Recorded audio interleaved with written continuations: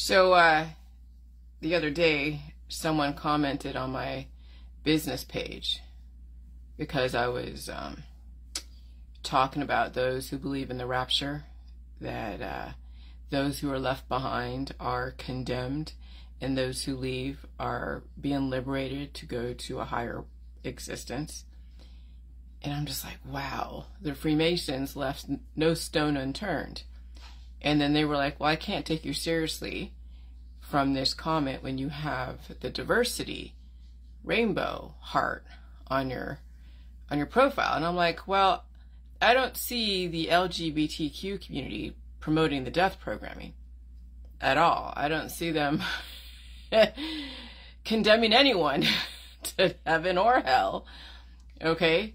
I just see them living their life. So yes, I'm going to put on there, I'm going to put a diversity symbol, because diversity doesn't just mean LGBTQ. It also means binary, non-binary, anything that is balanced, productive, peaceful, tolerant, you name it. I mean, you can call yourself whatever you want as long as you're peaceful, tolerant, and productive, contributing member of society.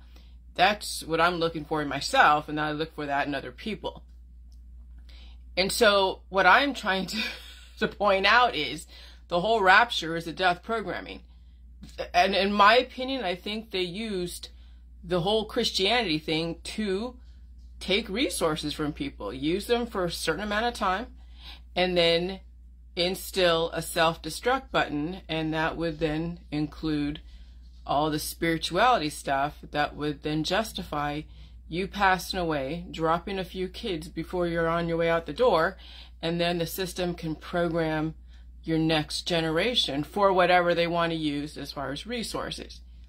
Now, that's not out of the realm of possibility, because we live in a very advanced strategic society run by very advanced strategic people who know how to use energy, to manipulate. Shit, yesterday I felt extreme amounts of energy. Ate a bunch of food, even was hungry at 10:30 at night. Today I fell out. Today, I mean, I got up early this morning, did a few writing, and then around 12 o'clock I was like, I can't deal with this. I have to go to sleep and recoup the resources I used yesterday. Okay?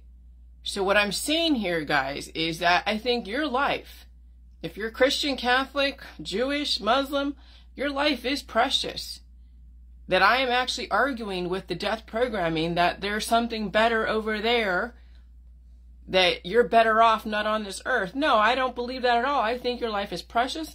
I think that if you learn how to live a balanced life and you don't condemn somebody else because they're not living the way you want to live, that you can still contribute and that you could still, be a productive member and teach your children how to survive this. And that you don't have to teach your children to self-destruct as well.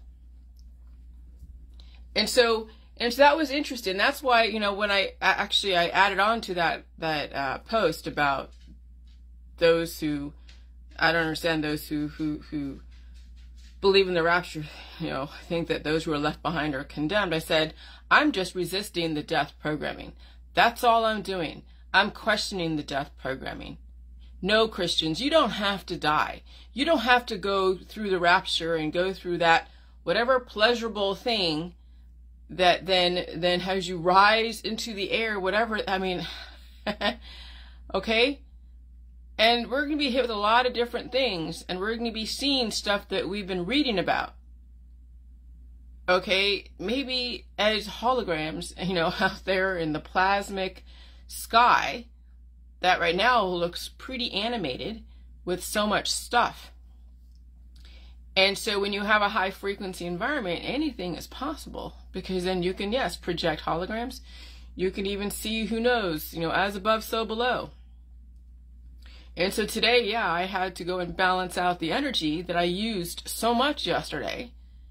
And that's how it works. It's all plus and minus. It's all balance.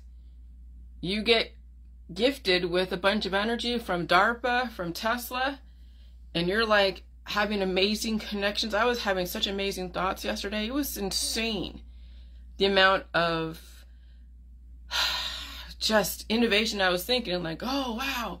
Is this what's going to be like in the future when everyone's just so highly intelligent and highly energetic, da, da, da. And then, and then I was hungry and I was just racing. And then today, bam, Mother Nature said, okay, you used a bunch of energy yesterday. Now you need to go and take a nap for a few hours. You need to eat a bunch of food, recoup the resources, because you used up a bunch of proteins for typing, for thinking, for all the activity.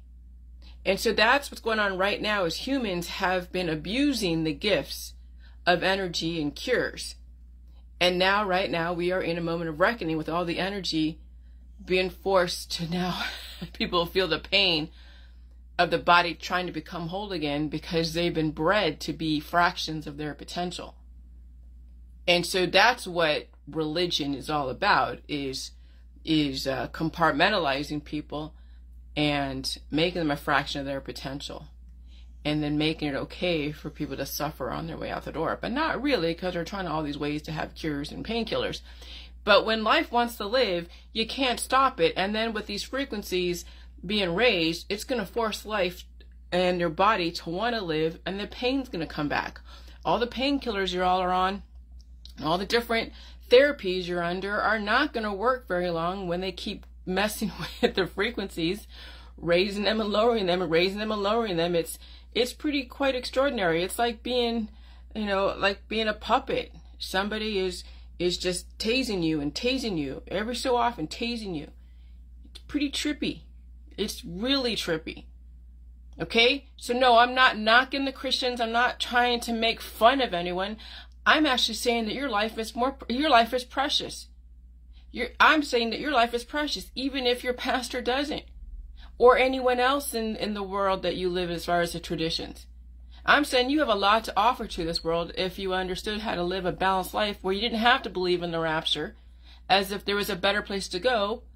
Because how do you earn a better place to go if you haven't even figured out how to balance your life here on earth? And then once you balance your life here on earth, where's there to go? Why would you go somewhere else? That's what I did. I ran away when I was younger, in my 20s. All the different places. I gotta go here, I gotta go there. It's better over here, the grass is greener over there, and realized I took myself wherever I went. So I took all my problems wherever I went, until I finally put some roots down and dealt with my problems and dealt with the issues and realized there's no other place better than wherever I'm at. And that's the thing, Christians, is that your place is here on this earth. You guys have so much to offer that I don't think that you should be falling into that rapture programming, that it's better somewhere else, that it's better to just not deal with your issues and then let your kids deal with your issues, and then they repeat the same mistakes, and then what kind of future do they have? What kind of future do they have if they have your predisposed issues? If they don't know how to become whole? What are you leaving to your kids? It's not even about what you're leaving Earth. I mean, what kind of resources and tools and an arsenal to work with that you're leaving to your kids? How can you give them a better place if you haven't made the place that you're in better? And that means your own body, your temple, your mind, your spirit. And so, yeah, I challenge anyone that says to me that I'm making fun of the Christians.